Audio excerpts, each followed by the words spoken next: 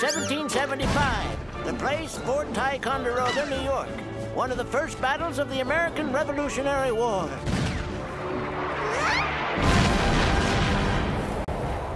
Before we better get started, our this friend's gonna meet Ethan Allen. Here we are, passing through the Battle of Yorktown. Stay together, I'm walking, I'm dodging musket fire. Please don't step on the wounded. I'm walking, I'm awed by these brave fighting men.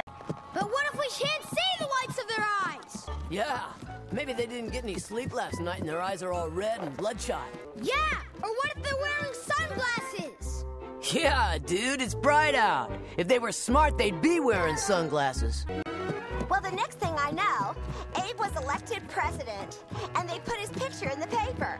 So, one day when the president was on his way to the White House, his train stopped in my town, and he asked for me. When they arrived, they met Ethan Allen. Gentlemen, this is what you've been waiting for. The world's favorite object is on its way to the governor of New York.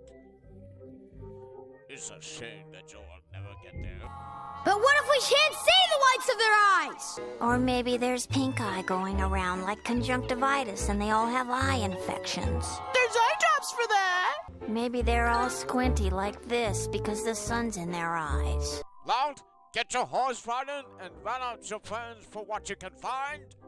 We are going to war! Ethan Allen and his tribe continued to do what they always did.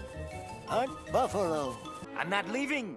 There is still plenty of buffalo to hunt. We cannot leave your property because we are not on your property.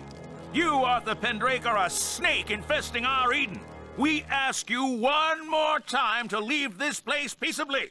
Take him, boys! And now, let us ride to Fort Ticonderoga sketch. I want my mommy.